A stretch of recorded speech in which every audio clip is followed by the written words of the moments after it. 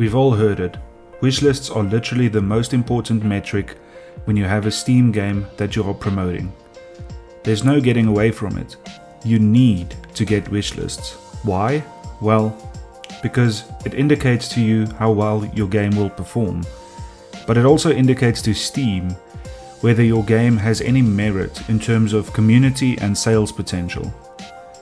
If you want to have your game featured and pushed by Steam, you need wishlists. Now, no one knows exactly what the magical wishlist number is, but there's a lot of speculation. Some say 4,000, most say 7,000, and I've even heard 40,000. Let's hope that's false, because damn.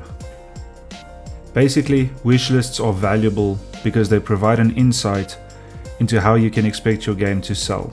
If your game has, say, 2,000 wishlists and your conversion rate comes to about 20%, which is pretty good, you can expect to make 200 sales at launch, more or less.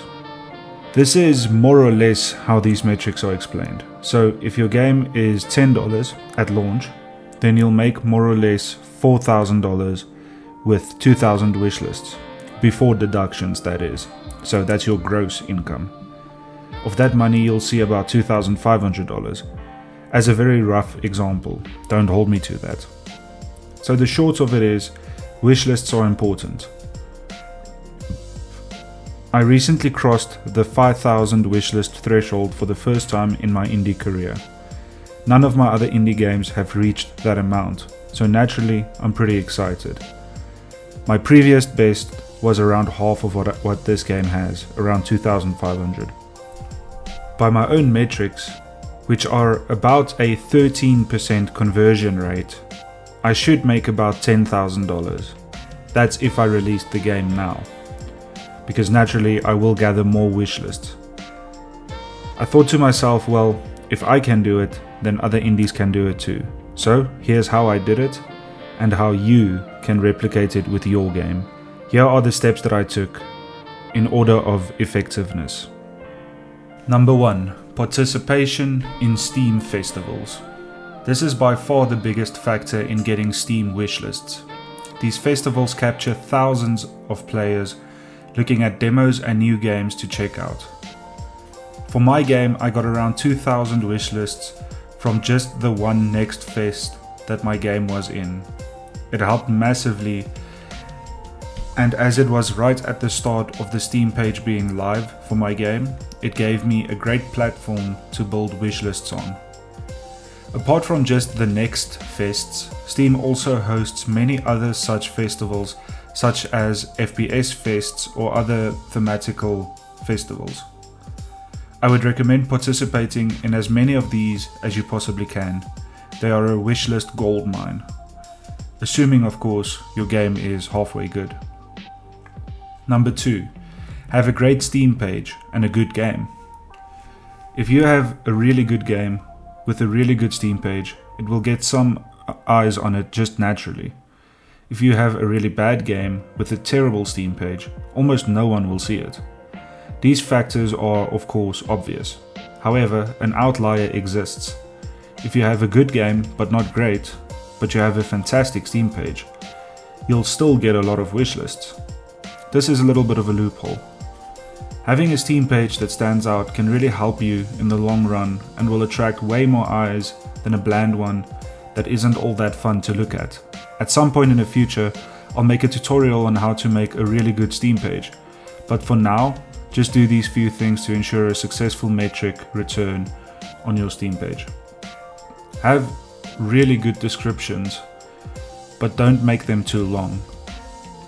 For the main description, capture the mood and the style of the game without forcing lore or unnecessary detail. The key art is key. Pay someone to make professional grade images. You won't regret that. Lastly, I always say to people to include GIFs in their Steam page. This really captures a lot more attention than standalone images, for obvious reasons. So in short,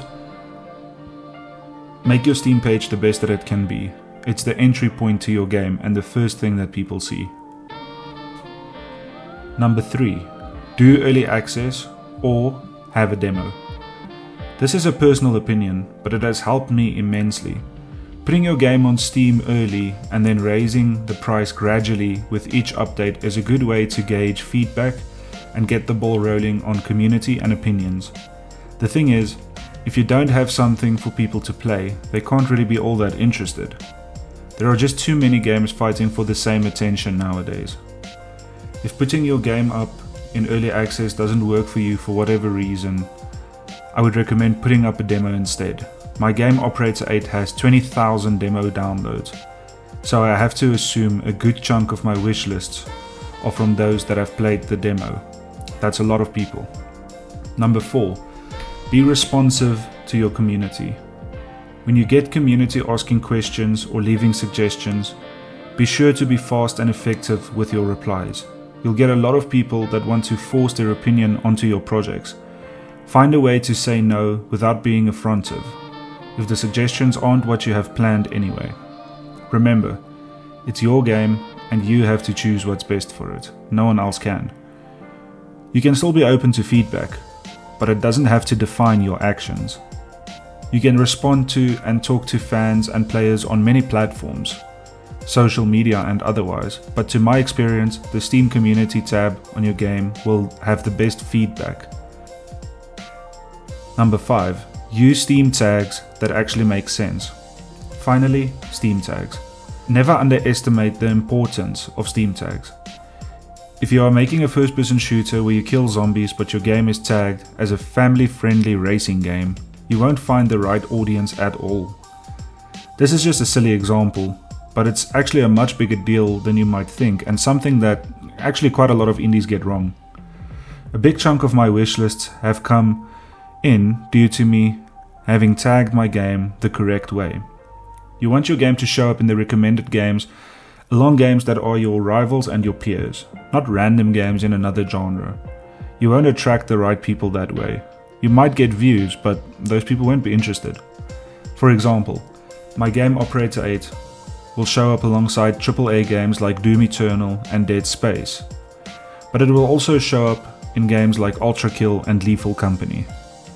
This is right where I want it and will bring in a stream of eyes that are actually looking to buy that type of game. This is vital. You have to find the right people to make fans and players of. So there you have it, my top ways of securing wishlists and getting your game on the road to 5,000 or more wishlists. It's not an easy or simple thing to amass that number of followers for any project, never mind an indie game. It will take hard work and determination, but if you follow my steps you'll get there, just as I did.